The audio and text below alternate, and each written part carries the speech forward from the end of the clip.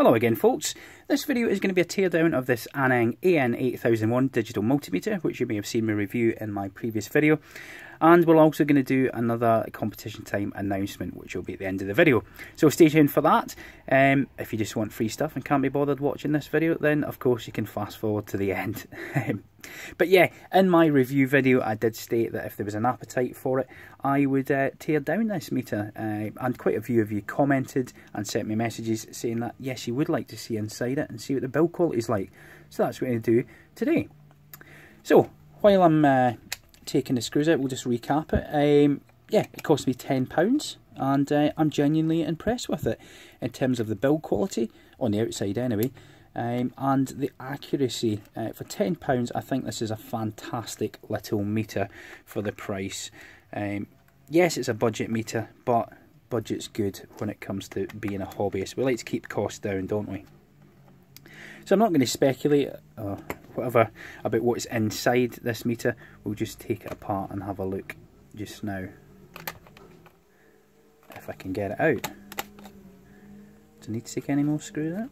Oh, bit of movement there. Okay, alright, so the battery compartment is implemented directly onto the board. Yep, it's literally just soldered on with those two pads there. Of course, when the back shell's on this, this will fit into this rectangular shape here and prevent it from moving from side to side, so I don't see any dramas with that. We've got a brass insert for the battery compartment retention screw, which is always nice to see. Nice touch there, rather than just a self-tapper which may strip over time. And onto the board itself, yeah, it's a nice glass fibre board. We've got a chip-on board, unsurprisingly. You know, a more expensive meter would have a quad flat pack, you know, a QFP, something like that. But of course, again, they do that to keep costs down to minimum. Yeah, a lot of surface mount, caps, resistors, some other resistors here. That's pretty much it. A diode down there. Through hole wise, we've got a 4 MHz crystal, a small electrolytic cap, piezo buzzer for the continuity test, and with two fuse holders, 10 amp fuse obviously on the 10 amp input, and we've got a 600 milliamp fuse on this multi-function input here. 10 amp current shunt there, and the input jacks, terminals, whatever you want to call them, just pressed and shaped plated steel. Yeah, a little bit flimsy, but of course, you know, we're not going to be dealing with tens of amps. It's, you know, nice low current, low voltage applications we're going to be using this for. So we'll take the board out and have a look on the other side. In fact, I've just noticed as well, there's a range switch on here for a carbon type rubber button, but there's no button on the back of the housing. So there is potential, I suppose, that if you recall, I said there's 4 different flavours that this particular model comes in. The 8001, which is this one, the 8002, 3 and 4. It may be that this button is implemented in one of those other 3 meters. So if you do own one of those other meters, please let me know if yours does have a button in the back. I can't think why it would have one in the back, I'm not sure. Maybe it's for testing purposes, I'm not sure. Okay, so I think these two look like they're just retaining the LCD assembly, so we'll take that out.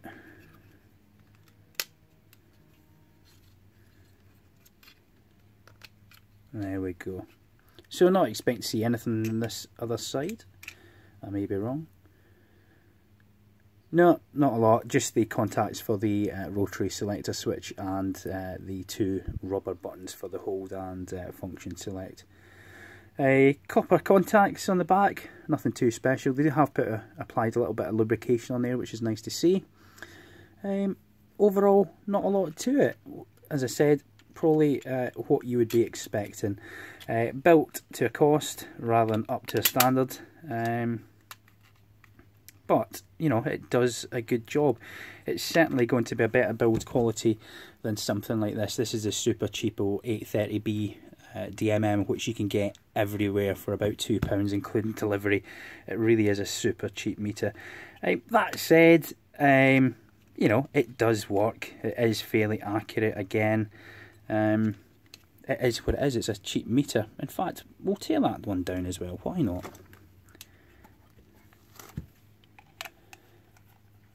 Interestingly, I don't know if I mentioned in my video when I did a mini review of this, it's actually around £5 cheaper to buy it built as it is to buy it as a kit, because you can get this in kit form, and it's about £7. I don't know why it's cheaper to buy one that's already built. Yeah. What can we say about that? Yeah, absolute cutting the cost down. I mean, look at that. The rotary select switch is out the size of the actual PCB. Of course, there's no requirement for it to be covered by PCB, but it just shows you how they've cut the board down to a tiny, tiny size just to get more in there. As you can see here with this, where it's been cut to break the boards off, probably one of these boards around 180 degrees will fit that perfectly, and it's just to get more boards in, you know, per sheet, purely to keep costs down. Tiny little board. Again, we've got a cob on there. There is pads there for a QFP, but they've chosen not to implement that. There is no input protection. As you can see, the input is directly onto the board. We've got our current shunt there. Everything's surface mount other than the current shunt and the transistor tester down there. Yeah, cheap as chips. It's not brilliant, it's reasonably accurate, but if I were you, I'd spend a little bit more money and get something like this Aneng here. So there we go. Not too bad is how I describe it. It's a budget meter, guys. I mean, come on. I will state at this point, just to make it 100% clear, because I don't think I have made it clear in the past. Don't ever use budget equipment like this on high voltage, high current equipment. You're asking for trouble, okay? Yes, it may be fine, but there is always a chance that something could go wrong. If you're working on high current or high voltage stuff, get a professional tool with proper input protection, properly rated leads, etc, etc. Be as safe as you can. As hobbyists, we shouldn't be dealing with high voltages and high currents, but occasionally high voltages, but not really high currents. As always, just take care, you know, be sensible about it. Don't put yourself in any danger. That said, these are absolutely fine for little flashing LED circuits, you know, fault finding little bits of equipment. You're not going to be fault finding, or you shouldn't really be fault finding pieces of mains equipment whilst they're live. Of course, there are times where you need to do that, but if you're at that stage, you should have the knowledge and the experience, skills, all that good stuff before attempting a repair or any sort of fault finding on live equipment. Be sensible. I know I'm teaching you to suck eggs, but be sensible. Right, I think I've laboured that point quite enough. Yeah, overall, impressed with it. Good little meter, happy with it. I will definitely get another one at some point. I might get one of the other models and do another review of that, but really good. In terms of accuracy, again, I do have a number of cheap meters. I've not got any flukes or anything fancy like that. They're all cheap meters. I've got this Velleman, which I got from Maplin years ago, the Aneng, which you know about, this which you know about, and the VC97, which is my usual go-to meter. However, this Aneng has taken place of that recently. In terms of accuracy though, I have purchased a voltage reference just to check which one is the closest to the reference voltage, and I possibly do a little sort of multimeter showdown like Dave Jones does, except budget styly. Basically just tell you which meter gives you your best bang for buck in terms of build quality versus cost versus accuracy versus features, that kind of thing. So look forward to that one hopefully in the near future. Okay dokes, right, competition time.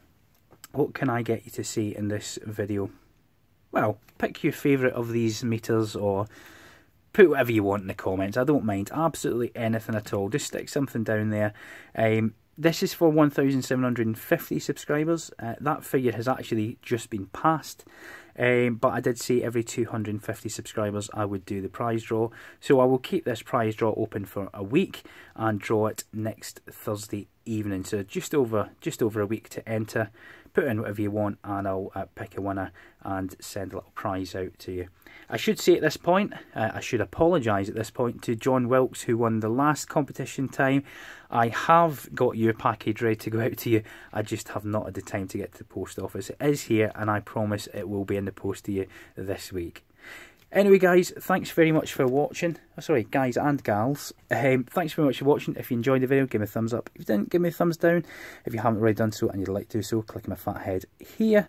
Yeah, take care of yourselves, and as always, all the best.